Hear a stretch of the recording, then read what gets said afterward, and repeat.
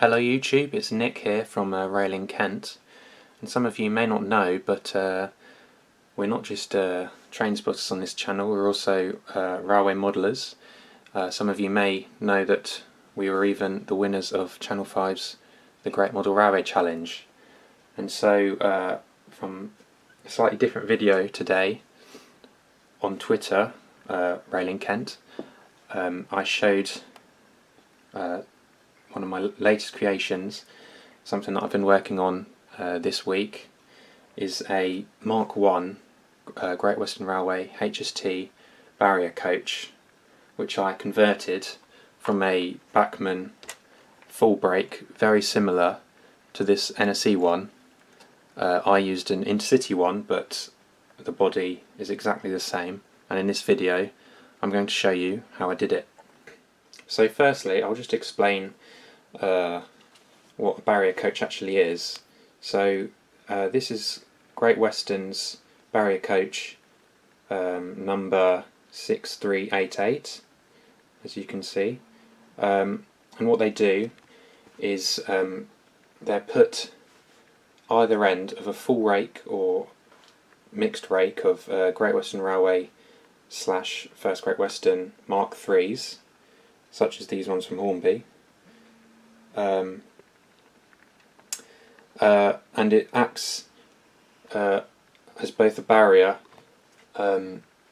between the loco and the carriages, and also sometimes the loco will not have the same couplings as the coaches, so they put one of these barrier coaches in between, so the loco can couple up to the barrier coach, and then that can couple up onto the Great Western set.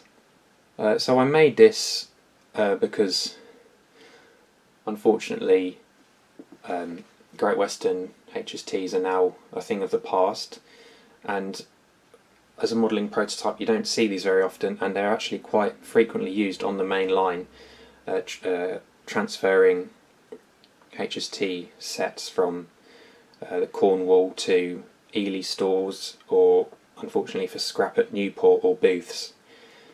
So that's why I decided to make this very prototypical carriage.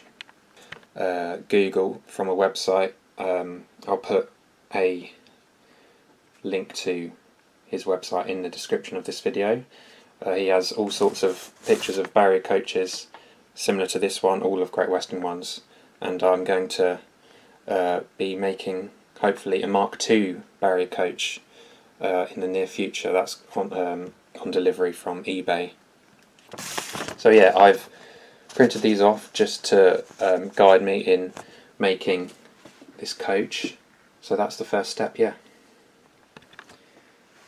Step 2 is obviously finding a model to base your barrier coach on, and luckily Bachmann produce a Mk.1 Full Brake, which is exactly what this is based on. You can pick these up relatively cheap on eBay once they sort of pop up now and then. I got this one in Intercity for about £17, but you could easily get one for about between £15 and £20. So yeah, it's perfect, and it's sort of relatively a relatively old-ish model, so it's not too delicate. It's nice and robust though, and it's perfect for this model. Step 3 is getting the body off, which I found to be quite difficult in the end, because the screws can be a bit temperamental. They can be really loose, or they can be very very tight. So what you want to start with is taking the bogies off.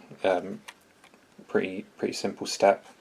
You'll want either a cross-headed screw, I think that's what they're called, or just a flat-headed screw, such as this one, like a really narrow modelling one.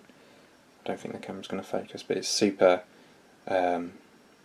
narrow, and it gets into the sort of really small screws that these Bachmann models have. So yeah, I'll just take that off for you now. A very useful tool that I've found is making a sort of foam base such as this, so the carriage doesn't rock over, and it's got a nice soft foam base, so the roof detailing doesn't become too scuffed while you're doing this work. So taking the bogies off is a pretty simple process. Can be quite tight, but once you get going it will loosen up. And obviously you want to put these in a pot of some sort. Here's sort of a cheap plastic pot, and you want to keep all of your things in one place. Very useful. And the bogie comes off. Now what's underneath, this is exactly the same model as the one I used, by the way, so obviously, but in city livery, so is it the same process. What's underneath is the sort of coupling mechanism with a very delicate spring. You want to be very careful with this. This became unhooked twice whilst I was working on this, and it's very difficult to put back on, so just be careful of that. But the reason for actually taking the bogies off is if you sort of push this to sort of one side, you can see there a screw has appeared. Now you can either push the spring mechanism forward like this to unscrew it, or you can lift it out. Either way, it's sort of the same. It makes no difference either way, really. But this is where difficulties can be arisen. This is quite a tight screw, like I experienced with my own model. But yeah, it's quite simple in the end. You just take the screw out. This is a screw that attaches to the inside sort of detailing, and I just found it quite useful to take this out on my model, because it's sort of, this is what the inside looks like. It's sort of this plastic base with sort of a guard compartment. This will be exactly the same as the one inside this, but I took it out because it's sort of, it limits how much you can take the body off from the chassis. It sort of helps keep the body like in place. So I took it out, so this, now I can lift the body off much quicker and easier than had I kept this in. So it's sort of an optional thing that I'm doing here, but if you want to make your life a bit easier, you'll want to take this off. Now, like I said with the screws, they can be very tight, so something that you can do is sort of get some pliers and sort of cut the screw hole, I guess you can call it, and then you can either remove the screw from this end or just unscrew it from the bottom here. It just makes it easier because it's really screwed in tight into this, so I just cut the plastic sort of screw hole away, and that became much easier. So that's sort of like an optional hint for you on step 3, I think. Now I don't actually want to take the roof off of this because it's a nice NSE coach that we use in our NSE rake, so I'm just going to leave that as it is and show you the inside of my detailed one that I've finished. So as you can see, I've made it so that it's very easy, albeit a bit sticky because some paints, I've recently painted it, to take the body off. Very simple.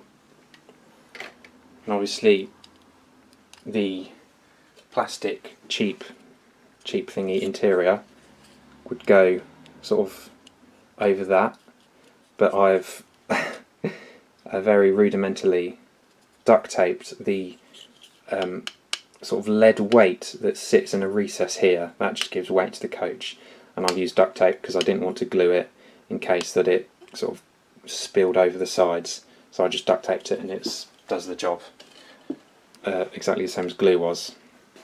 So there's nothing much on the inside to worry about in this construction. It's all exterior stuff, but just if you are going to get rid of the plastic sort of interior that doesn't show on the outside model because you're barring up the windows, just make sure to glue in the lead weight, because the plastic interior holds the weight in place. So we'll just take a look at the underside details. Now I've just tested some paints on the underside. That's sort of a classic thing that I do. So yeah, I'll show you the underside now in more detail. Okay, so let's just compare the underside details of the the bog standard original. So you can see there's a big battery box here. We've got, I think, something to do with the brakes here, maybe vacuum brakes here. There's another battery box here. These three details, the two battery boxes and this, are removed on the underside of this because that is prototypical. There's no need for any of those things on the actual coach. So I've cut them away with a craft knife. I just sort of got underneath it and sort of in a sawing action cut it away, and then quite simply just sort of snapped it off, and you can see where it was glued in. There was no damage, and you can't see it from the side. There's no lasting damage that is done by this, but that was done for the two battery boxes and for the sort of vacuum brake thingy. Let's see, I just used some clippers and clipped it off. So that's sort of it for underside details. You'll also, you don't have to, but in the prototype the springs are painted red. An original Bachmann model does not have this feature, so I painted it red just with some Citadel Warhammer paints. The two springs on each wheel axis and the little springs in there. Another detail that might go over some heads, on each guard door, or sort of guard door, there's a sort of step to make access onto the platform easier. On the real thing, as you can see, there are only one set of steps, and that's the one that goes into the sort of guard door. I don't know what's actually in these wagons, I imagine it's nothing, but see, all the other ones have been cut off. So on my one, all of them have been cut off except for the one underneath the guard door, and I used some nail rail yellow paint to sort of, this camera isn't great for close-ups, but yeah, I just painted around the edge as the real thing does. Okay, so that's the underside detail.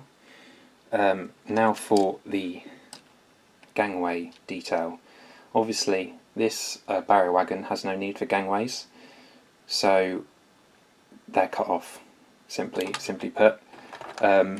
This was one of the most time-consuming things about this conversion. It didn't take me too long to actually do all of the things. I just did it day by day, a little bit each day. But as you can see on the Bachmann one, you've got a set of steps up to the roof. You've got a sort of, I think this is an additional step to protect the gangway, I imagine, and also obviously the gangway sort of sleeve area, and also sort of some piping detail, the tail lamp detail, and also this brass handrail. Those have obviously all been sawn off and sanded, so I used a craft saw such as this, and got sort of in between all of the details and cut off. For these steps I used the clippers to just cut them off. That was a relatively easy process, and then after I've sawn through the gangways, you can sort of pull it off because there's four pins that go into the body here, and once you've sawn through the top two, it sort of becomes loose, and you can either prise it off or you can keep sawing down. Just be careful not to saw through the buffers, and it's probably recommended to take the couplings off as well. That's quite an easy thing to do. And for the last thing I actually added on these coaches was these white handrails.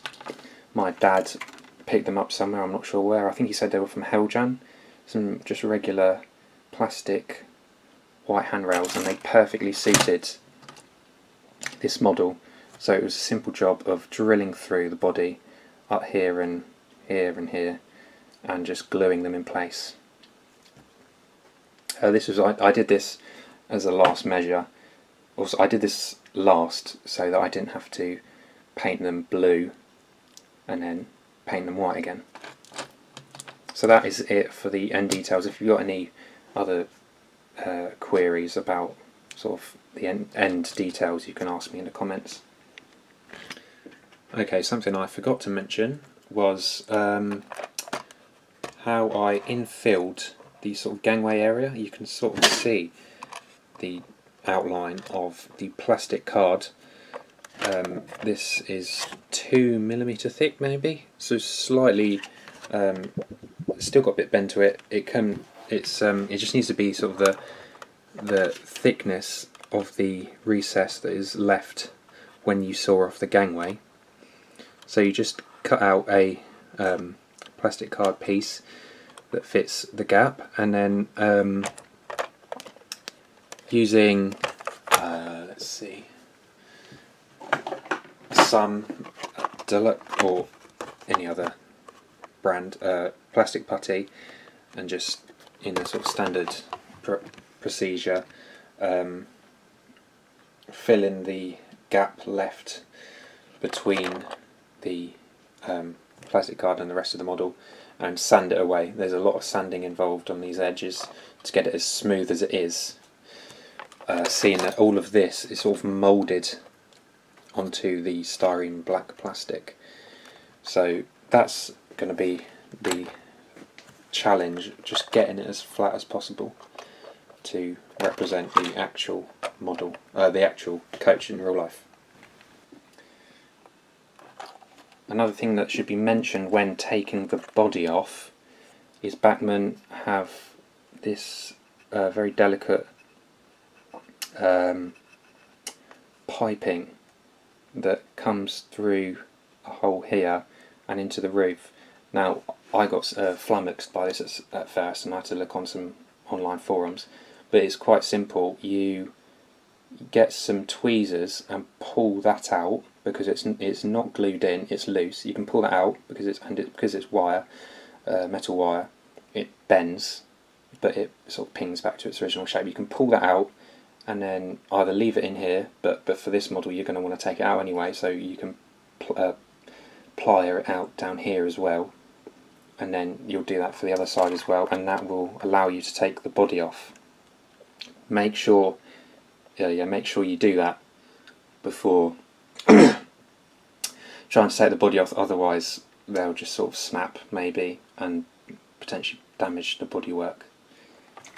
Okay, we've looked at the sort of chassis, and now we can look at the body of it. It's comprised of, quite simply, two walls and a roof. You can, I believe, take these three parts, you can pull them apart, but I didn't want to do that and I didn't know how, because you can see there's sort of some clips, but I didn't know how to take them off, so, and there was no real need to. So we'll start with roof details. You can be really picky about the detail. You can saw off all these sort of lines on the roof because the actual thing doesn't have these lines, but I decided to sort of sand some of them to sort of make them less pronounced, but I just didn't see the point in sanding all these lines off. It would be a real boring task. You can see on the NSC Full Brake there's sort of a wire here that can be removed with either clipping one end and then sort of pliering the other, or cutting both ends and then getting a sanding stick or a metal file and filing them off, and you'll be left with no details. I think there's a little hole there from where it went in, but that's not very noticeable. You can see it on this end as well. But that's really it for the roof. There's no additional steps needed in the conversion. Now to the main aesthetic of the model itself, the sides. Now the main difference you'll notice is that these have been, the windows have been boarded up. I used, let's have a look, very thin, very thin plastic card. That makes perfect sort of metal sheets to board up the windows. On the real thing, they have a sort of slight curve to the corners. That was quite difficult to replicate in double O gauge, so I just sort of squared them off, and you can't really notice. But so yeah, you want to make 8 of these, 4 in the smaller window size and 4 for each side of the bigger windows. This is about was about 6 millimeters across, 11 high, maybe 7 millimeters across, 11 high. This was 14 up and 10 across. So you want to make 8 for one side and 8 for the other. It's quite simple. You just sort of get liquid poly such as this from Deluxe Materials. This has got a brush, so you sort of just either paint glue around the edge of the window and then put them on, or you can put them on and sort of delicately paint glue around the joints, so all around it, to glue it in. This is quite a delicate process, so just be careful of this. It can easily go wrong. Just don't get frustrated. It's very easy to get frustrated with something like this. And obviously you want to keep the middle one clear. Now comes the fun bit of painting it. To start with, you want to mask off this window and spray the whole body, like taken off from the chassis, in matte black or matte grey primer. Primer is really useful for spraying your final colour over it, because it sticks to it better and is a nice sort of consistent painting surface. Now for the colours, what did I start with? I sort of gave the underframe a sort of brush over in Citadel Abaddon Black. I really like the Citadel paints. I used to do Warhammer, and these are really good paints for all sorts of modelling. So I sort of painted the underside black, just because it's sort of a better colour than the standard styrene plastic black. and then sort of you can weather it down more, and it looks a lot better than just painting or just weathering the styrene black plastic. Obviously I've talked about the little details. You got the yellow steps, the white handrails, or an orange band. You'll want to mask sort of with masking tape just underneath, so none of the orange runs onto the blue. I used a flat Tamiya X4 for orange. I think it's X4 or X6. Just toned down with a little bit of black because it was quite a bright orange, and this didn't really need a bright orange, so I just toned it down a little bit. And obviously for the ends I've masked, got 2 bits of tape masked just underneath the yellow band, orange band, and one above, and just painted it 3 coats of my mixed up orange to achieve this effect. Obviously also I painted these down in the Abaddon black. You'll want to do this at the end. I'll get onto the blue now. You'll want to do this at the end once everything else is done, so you don't have to keep painting around the orange. So yeah, the blue itself is a mix of more Citadel paints. It is Citadel, Phoenician purple, I don't know how you say that, and Ultramarines blue. It's sort of more blue than purple.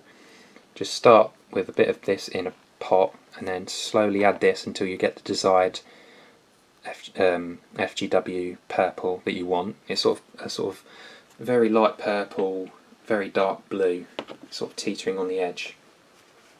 I was quite happy with the finished paint job, and I used just a standard airbrush. They come in all sorts of sizes, but you'll want to make sure it's nice and thin. I completed this in 2 coats of the mixed up purple blue / blue. It can be achieved in as many sort of thin coats as you want, but yeah, I'm quite happy with the finished colour result. Now for the roof is a rail match, let's see, rail match roof dirt. So it's sort of a very dark grey. That was just thinned down again and sprayed on with obviously masking the orange. The sort of curved bit just above the orange band, sort of where it gets really sharp and the airbrush can't reach, I just sort of came in with a paintbrush and painted the roof dirt in this sort of gap, I suppose. The final step, unless there's something I've missed, and I'm sure there probably is, and if you need help just ask me in the comments. These transfers are from Rail Tech transfers. They are amazing and I've used them before, but they come in this packet, these ones that you want. It's called EMU Translator. I think that's what you type in on their website. And they have a whole sheet of barrier wagons, and I'll be making 6330 next. I think that's the Mark II.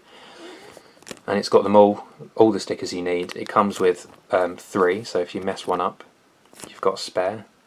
And those are very useful if you're clumsy like me. Reasonably priced, £5.90 I think. Well, depending on how you look at it, there's no sort of real way of making this yourself. So I think for the price, the quality is it's well worth the price for the quality. So I've got the Great Western, prototypically between these 2 doors here, and the number in that corner, and also the other sticker is the sort of barrier, the coach details. There's a just incredibly small detail. Oh, the camera's going out of focus there. But yeah, those are the stickers you want. And then the final step, final step, is weathering. I've just done this today. This can be whatever colour you want. It can be however dark you want it to be, however light you want it to be, how sort of heavy as well. Now I'm sort of relatively new to airbrushing, so I just sort of had a mixed up of brown, orangey brown and black. It can be whatever you want it to be, and gently, with lots and lots of thinner, gently went over the bottom of the wagon. You can sort of spray